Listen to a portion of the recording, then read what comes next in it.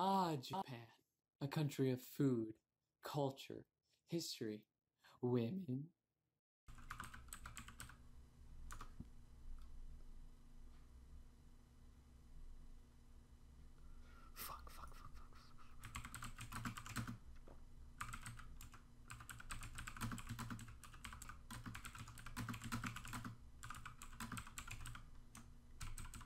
Also, a country of many secrets.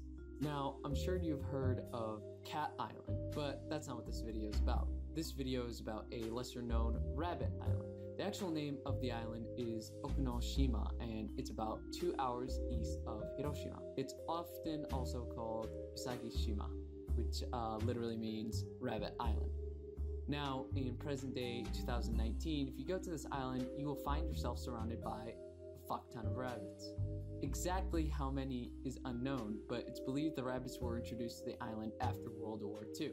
Now, if we look at the birth rate of rabbits, they are pregnant for about 1 month, have litters of 1 to 14 rabbits, and can get pregnant minutes after birth.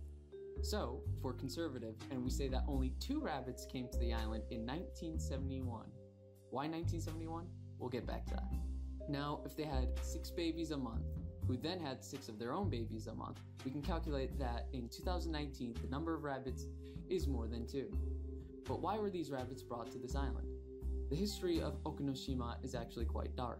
In 1925, the Japanese Army of Science and Technology started a secret program to make chemical weapons, which were also being produced through the US and Europe. This was shortly after World War I, so Japan was working with allies. But after the Geneva Protocol, which banned the use of chemical warfare, was signed. However, it didn't ban the production and storage, so the US and Europe basically said Omega Law, and the allies disposed of the gas, and the people were told to stay quiet until the information was of course later declassified. And in 1988, Okunoshima Poison Gas Museum was opened. But what about the rabbits? How did they end up here? According to Mr. Murakami, the former director of the museum, during the war, rabbits were used in the chemical plant to test the effectiveness, but those rabbits were killed and then the factory was destroyed and aren't related to the rabbits that are currently on the island. One rumor is that a kid on a school trip came to the island and released the rabbits. Although this theory is popular, it's fake news. I have 2 solid reasons for as to why it was not school children. Remember 1971? I use that date because it's the only date that comes up repeatedly across multiple sources. The island was not made into a museum until 1988, so why would school children be taken there? According to Wikipedia, the rabbits are European, usually native to Southwest Europe and Northwest Africa, which means an island nation known for its isolation would have one of its own students introduce a foreign animal? Not likely. So, what theories remain?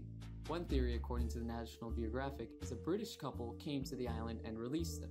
But again, why would they come to this island before the museum? Also, 2 foreigners in Japan with rabbits? That would have raised questions. But it's not impossible. The last is actually the most airtight. Now remember, this factory was supported by the US and Europe in the mid-1920s, and the former director has also even said that rabbits were used. So, if the scientists or soldiers just said, LOL, fuck it, let's let the rabbits run free, not tell anyone, it could have happened. Really, nobody knows for sure, and we may never know.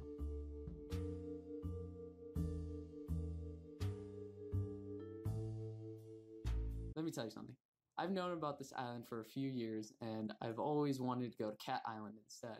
But after a lot of research, I'm not so sure.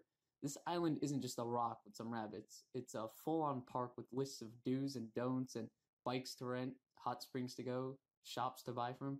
It's actually quite impressive. This place is definitely a must-go, and I'll be making a video.